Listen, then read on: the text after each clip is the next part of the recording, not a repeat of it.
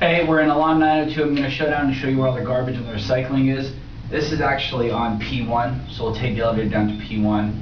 And for those of you unfamiliar in Vancouver, we do a really good job of sorting all of our recycling from our trash, and dare I say, we're maybe even a little bit anal about it. So when you come down to P1, you can come out,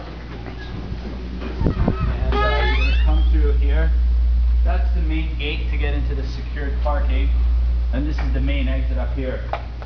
So when you walk up here, the garbage is going to be on your right. Now on your left is going to be any cardboard. So I don't know what you have for cardboard. You can see any of your cardboard box recycling. It's right after Christmas, so it's sort of overflowing. But you do need to flatten your cardboard to put it away. Actually, leave a knife there for you to do so. And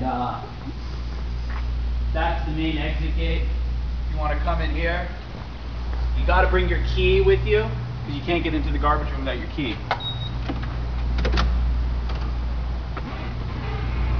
This is the garbage in here. So all your garbage goes in here. If you note, it says no newspaper, cardboard, or anything like that. So for us, one of the things that we do is always containers. We go in here. So a good example container is a lid off of your coffee cup.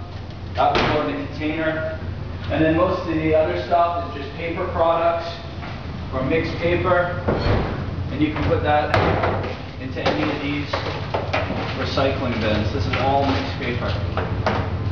Garbage would go in there, and that's the garbage room and the recycling.